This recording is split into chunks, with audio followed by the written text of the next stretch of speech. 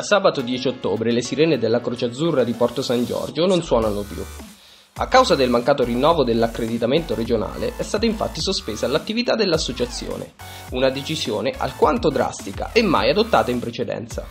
In regione era stato fatto presente che alcune cose sarebbero state inviate.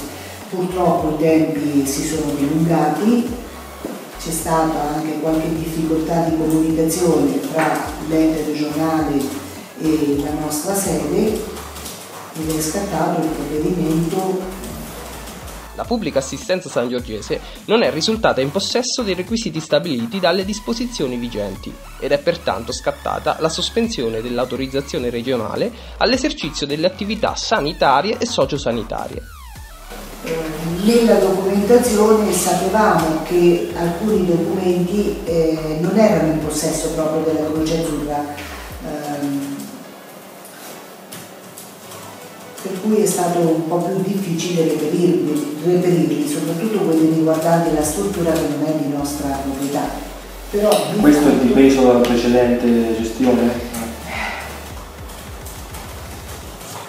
Andava fatto un po' prima.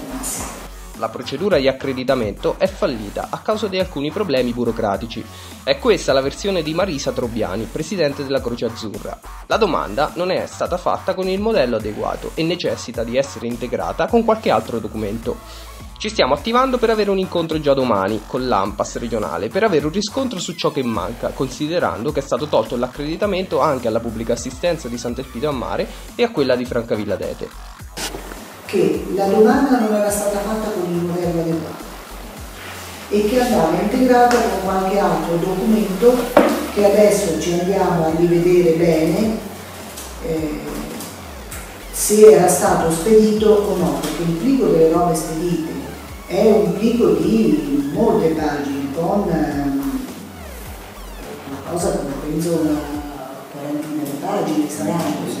Adesso dovremmo andare a verificare anche se queste certificazioni spedite, perché di fatto si tratta più di una questione di certificazioni, se queste certificazioni spedite magari non erano nella data giusta, non riportavano qualcosa, cioè si tratta soprattutto adesso di rivalutare tutti questi documenti in maniera accurata e vedere che probabilmente qualche cosa non era conforme. Sicuramente qualcosa non è stato conforme. Il direttivo della Croce Azzurra sta ora vagliando quale sia la strada più celere per risolvere la spinosa questione e riprendere dunque l'attività. Quello che abbiamo potuto fare, ieri abbiamo riverificato tutto quello che è stato spedito, abbiamo controllato se tutto era conforme alle richieste e stiamo controllando tuttora che cosa va integrato o eventualmente aggiunto, nella speranza che si possa sbloccare la situazione comunque che... Le possibilità, come spiegato dalla Presidente, sono due: verificare con l'ANPAS regionale cosa poter fare direttamente, oppure presentare ricorso al TAR per ottenere un provvedimento sospensivo della delibera. In ogni caso la situazione non sarà risolta prima di 10-15 giorni. Il sindaco, Nicola Loira, era all'oscuro della vicenda ed è stato avvisato dalla Trobiani soltanto a fatti avvenuti.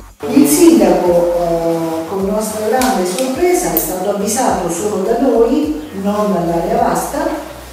Il sindaco è stato avvisato solo ieri in tarda mattinata, quando è stato comunicato a noi. Voi eravate c'era il direttore dell'ASO che fermo Rea e quindi diciamo uno a destra e uno a sinistra. Loro avevano già firmato. Però forse non erano sicuri del provvedimento, che dovevano prendere il provvedimento, però lo sapevano. Già firmato. Al sindaco gliel'abbiamo dovuto dire noi, loro non l'hanno detto.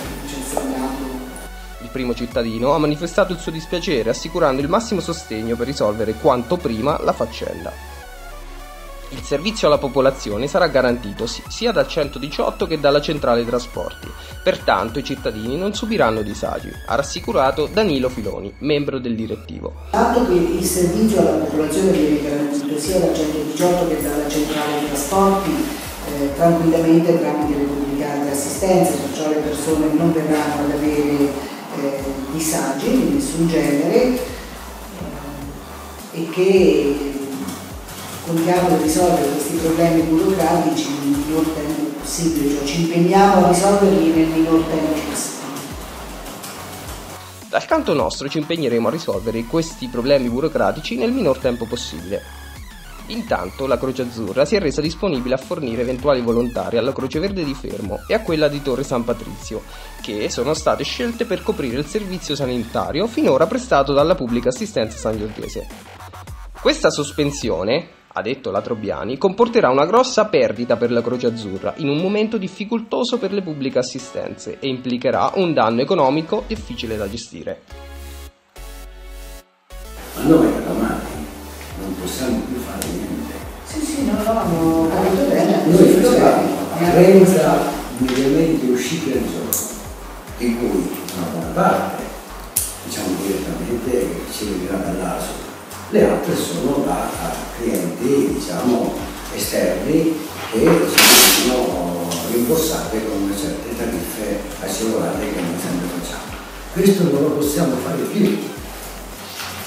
Io sono convinto che noi abbiamo fatto sicuramente il 99% degli errori nella documentazione, magari, no?